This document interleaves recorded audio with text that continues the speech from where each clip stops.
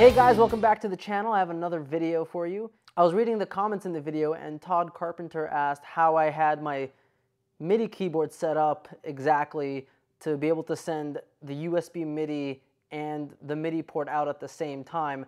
I quickly explained it in the last video, but I figured I'd make kind of like a tutorial explaining exactly how I did it, why I had to do it that way, what other options you might have depending on your setup. So with that, let's get started. So over here, I've already made an audio track. I called it Kronos Rudis Lead because the keyboard that we're going to be sending the MIDI signal to is going to be my Kronos, and the sound on it currently is the Jordan Rudis lead sound. So right now, the main MIDI controller that I have in front of me is a Native Instruments Complete S61 Mark II. It's currently my favorite MIDI controller on the market. It has a great key bed, semi-weighted synth action. I prefer the wheels for the mod and pitch over the joystick personally, so that's a nice touch. And it has pretty decent integration with your DAW, and especially if you use Native Instruments software, it has amazing integration with that. So the problem with this keyboard and other MIDI controller keyboards is if you try to use the USB port and the MIDI ports at the same time, it doesn't work. Only one or the other works by default. I'm not sure why that is, but most people are probably going to be using this keyboard with the USB cable because the USB cable also powers it, unless you get a separate power adapter, but nobody wants to do that. So I had to find a solution because I tend to use my MIDI controller with virtual instruments, and at the same time, I like to be able to control my Kronos and any other keyboards. So as you might expect, I did some research on Google, found some solutions, but there wasn't really a solution if you are specifically on a Mac with Catalina installed, the newest operating system, which while I'm not on Catalina on my desktop here, it's Mojave, on my laptop, my MacBook Pro, I am on Catalina, and I had to find a solution. And after searching Google for a while, I couldn't find any fixes that work on Catalina.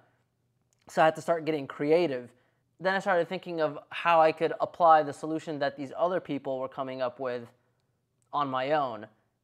And in fact, the solution actually ended up being pretty simple and easy. You don't need any of the software that people and companies recommend that you download to fix it. If you have a DAW, that is all you need. And I'm going to show you guys how to do it in the DAW the way that I did it, and then I'll show you if you want any of the applications or software out there that does the fix for you, how to do that. Okay, so first of all, right now, my MIDI controller is connected to USB, and I have a MIDI cable going out into my Kronos. Right now, nothing, right? No sound.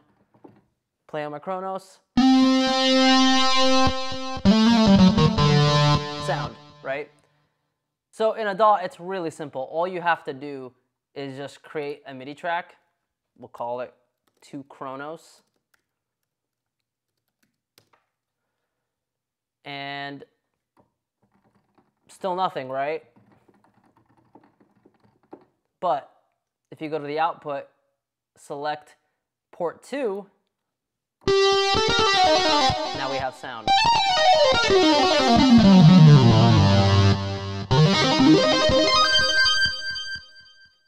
So if you want to do like what I did in my last video, which was to record the MIDI from this keyboard and send it at the same time to another keyboard, that's the way to do it. You would just have your instrument track or MIDI track to record this, and you'd have another MIDI track to send it through the other port to your other keyboard. So if for whatever reason you can't do this on a DAW or you don't have access to a DAW and you still need this fix, if you're on a Mac with an operating system pre-Catalina, there's an app called MIDI Patch Bay that can do the fix for you. So just Google MIDI Patch Bay and ignore all the hardware patch bays. It's usually the first thing, it's right here. MIDI Patch Bay, not a hat. Just go there. It works pretty much on any Mac operating system pre-Catalina.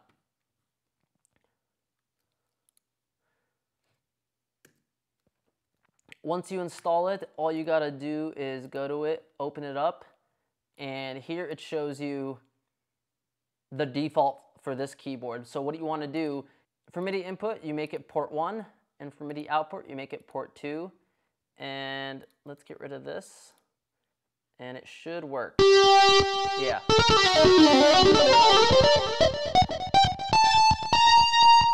So the only thing you have to keep in mind is you can't close the app or else it doesn't work. So you have to leave it open, make sure input is port 1, output's port 2, and you're good to go.